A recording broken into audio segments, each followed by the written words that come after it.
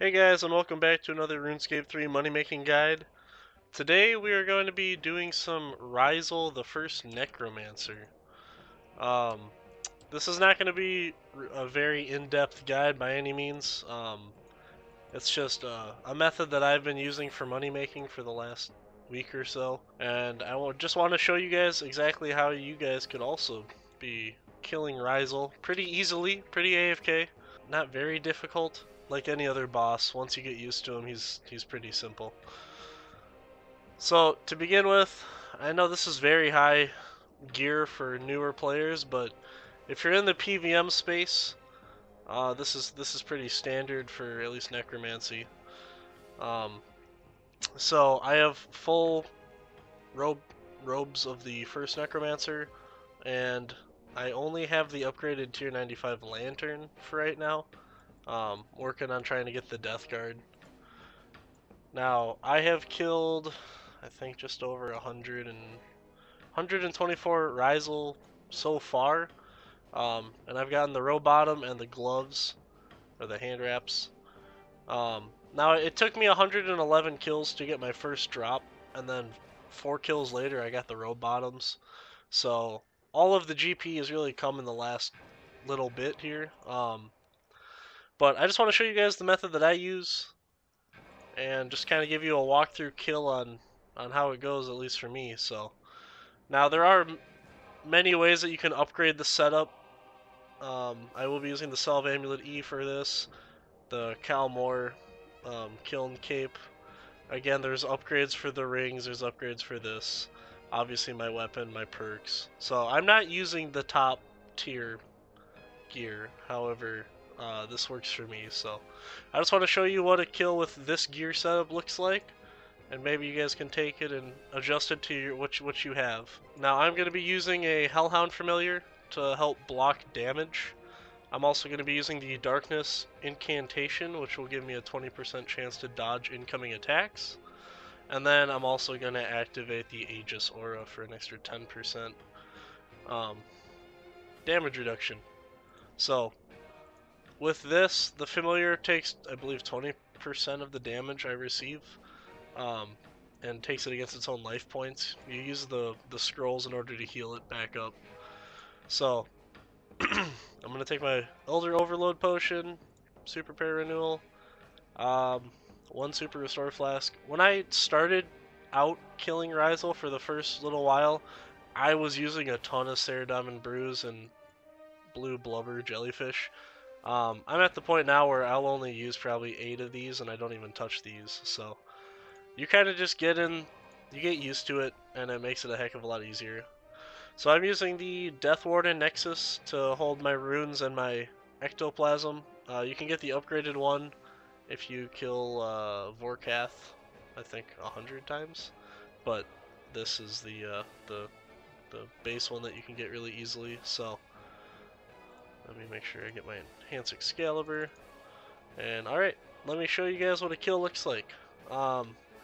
This is the ability bar that I use. Actually, I think I keep playing around with what's actually the best for here, but this should work for what I'm just trying to show you guys. So, use your Darkness Incantation. I channel the Adrenaline. Now I have my portal set up right here. I summon my Familiars, go through. You'll use the Life Transfer immediately to extend your ghosts, your followers. You'll use the potion, activate all your abilities, Living Death, and you'll just begin the fight. It's pretty AFK up until phase 4. There's just a few things you need to watch out for, which I'll show you in this video. Basically just use all of your abilities that you're able to as you can. He's going to shut off your prayer a lot during the fight, so be sure to watch your overhead, make sure that that's on. You can soul split. I guess I played a little bit safer. I like my extra defensive abilities. At 700,000 health, he summons these obelisks. You don't really need to worry about them. They're going to charge the bars over his head. Once he's full, he's going to basically shoot like volley of souls, but at you. So you want to be sure that you have that. Make sure that your prayer's on. Use death skulls as often as you can to help kill the minions around you. Otherwise, I like to use the spectral scythe to kill him. So he's gonna say this is true power, and that's when he hits you for with five volley of souls essentially. So you need to make sure that you're praying for that. But again, so far this fight it's pretty AFK. As long as you have the Hellhound Familiar, the Aegis Aura, he will jump to you. Just freed him away. Make sure you put your prayer back on. Your health gets kind of low, but you heal it back up through the DPS you deal. So probably use some food just to top up. Now, at 400,000 health, he does this join us with these ghosts. He'll say join us. All you have to do is walk backwards. I know you can surge or dive or whatever to avoid them, but you can just simply walk backwards behind them before they spawn. So again, pretty AFK. Just making sure the prayer's on the whole time. That ability does hurt if he hits you with it, so you gotta be careful, watch your health points.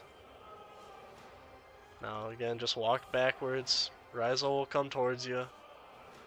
Now if you get too many minions here, you can just Spectral Scythe and AoE kill all of them. Once he gets to 200,000 life points, he'll run back here, and this is phase 4. This is the one that's actually difficult.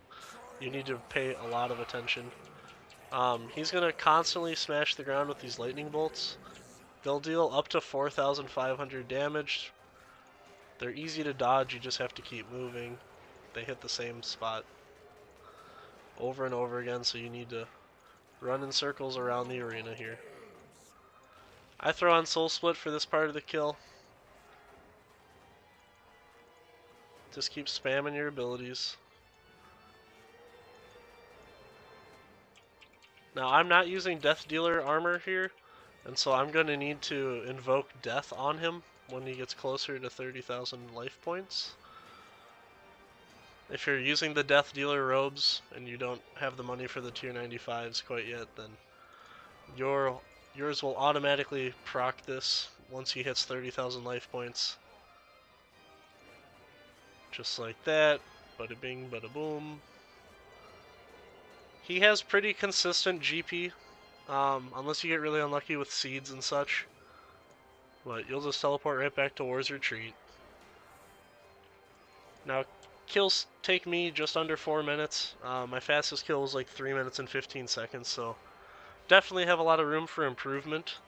But even just from that kill, you know, almost 600k for not doing a whole lot. Now I use blue blubberfish just so I don't drain my adrenaline too bad.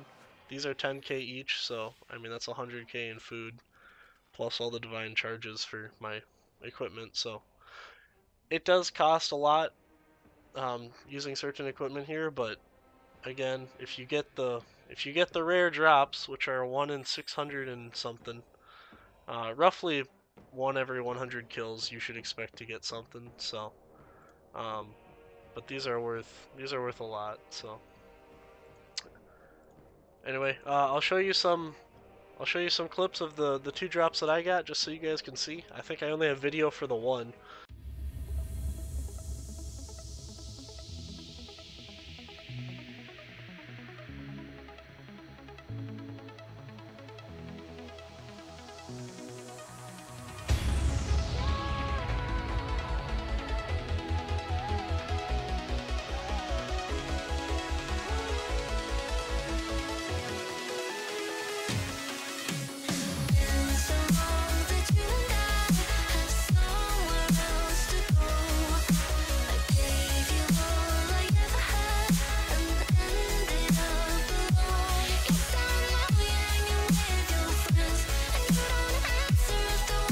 Now you can use other familiars other than the Hellhound.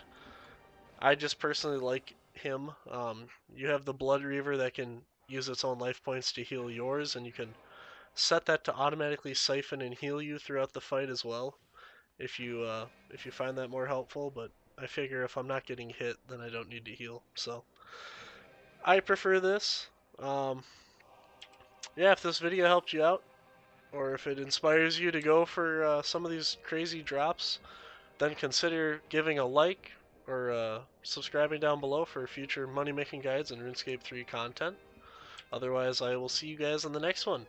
Thanks for watching. Peace.